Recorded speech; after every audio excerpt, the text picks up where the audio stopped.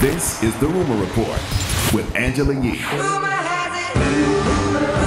The Breakfast Club. So listen up. So Jeannie Mai and her co-host from The Real were on Big Boy's neighborhood radio show, and they were talking about her dating Jeezy, and she was opening up about being in an interracial relationship and how important it is to understand each other's culture. When you look at the word interracial, you should really look at it like interresponsible. It is a responsibility when you date outside your race to learn about that culture, because not everybody's experience is the same. When he steps into my house, he takes off his shoes. He knows how Vietnamese people do it. When I met him, I was like, I want to go to Hawkinsville. Show me like exactly this yellow house that you grew up in, and what kind of, how'd you start your business? How'd you understand how to make a dollar? Yeah, that's nice. That's what you should do. Just say you in love, Jeannie. All right? Yeah, and you know what she said? That's what you do when you all in. You went to Hawkinsville. You ain't even go to Atlanta. You like, take me to Hawkinsville. I want to go to Auntie house. She also said that she's learning what it means to feel safe. When you meet a man who is vulnerable enough to make you feel safe, it's your job to protect and cherish them, or let them go where they find the right woman who's ready for that. She said, otherwise we go through life and we have relationships, we get misled, we get cheated on, we get all these things that happen, and that the person who is willing to be safe is now recoiled and doesn't want to give that. Jeannie Mai went to Jeezy's auntie house in Hawkinsville. She want to see where he used to hide them yams at. Jeezy aunt is nuts, by the way. All right. I don't know. Like, I mean, have you ever met Jeezy's aunt? The one from Hawkinsville, the one that you rap about all the time? No. Lord have mercy. Moo B. Really? Man.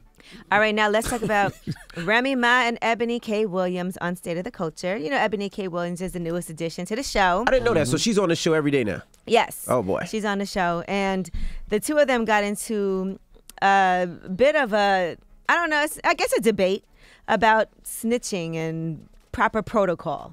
So if you're going to make it, this is what I would say.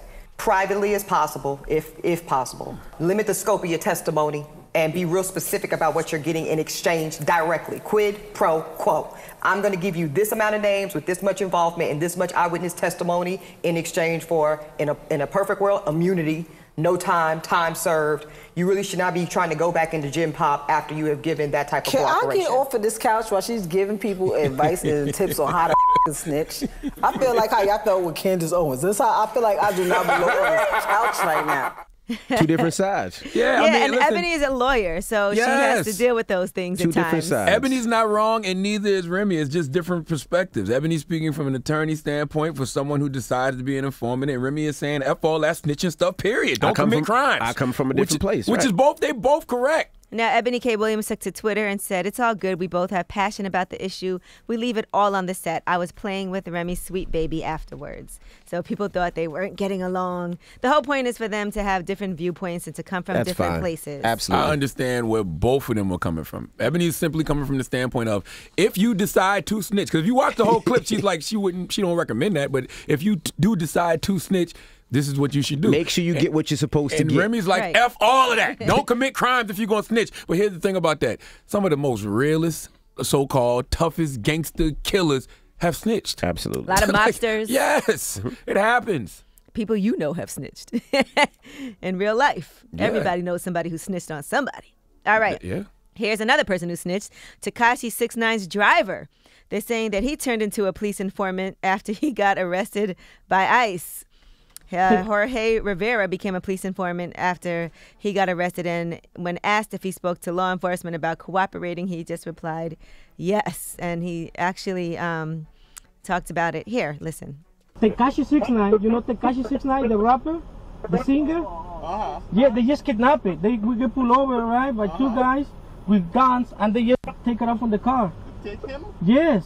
Where this happen? Yes, right here, around the corner. Who's he talking they guys to? come on and tried to shoot me, so I back it up and I came this way. Okay, show me where it happened. That was no cop he was talking to. Well, listen, they have audio. What had happened, man? But That was no damn cop. he was in court, and he told the court that he's been an informant since July of 2018.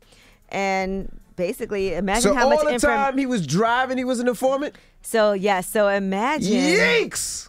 Imagine your driver, because the driver is the person that knows everything. Everything. They're with you. They see everything that's going on. They know who's in the man. car. They hear your phone conversations. He never had a chance in hell. Yeah, man. It's good that you really can't understand his driver. He never had a chance in hell. But I'm saying it's just good that you really can't understand what he's saying. And they also had a camera installed in the car, too, that was recording. For real? Oh, yo, they never had a chance. Oh my gosh. I wish I cared. This is going crazy. Jeesh. Now, Charlie Puth has tweeted, and he has since deleted this message, but he said if 6ix9ine gets out and is able to make another record, I'll produce it for free. Who's Charlie Puth? That's my guy. He's from Jersey. Yeah. Producer. He's a white. Well, he's actually an artist. Didn't he have that huge song with was it with Wiz Khalifa? Yeah. Yep. He was up here one day. He came in the studio. We was chopping it up for a little bit. He has since deleted that tweet though. Why, he got killed? I don't know. I can imagine.